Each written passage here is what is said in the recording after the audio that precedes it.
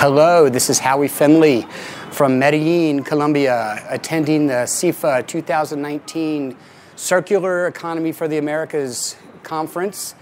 I'm so thrilled to be here talking about not only the circular economy, but also product quality, as well as how all of us can do a little bit better job of demanding the best from the products that we buy.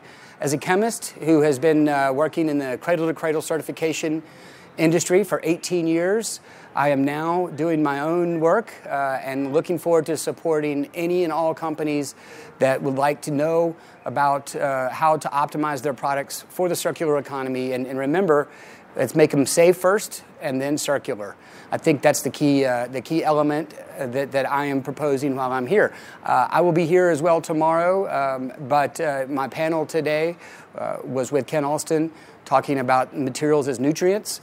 I would highly encourage, based on the quality of the people here and the content, to please get on the live stream tomorrow and take a look at all the smart people here that have a lot of great things to say and a lot of great knowledge about what you can do to be part of the circular economy moving forward.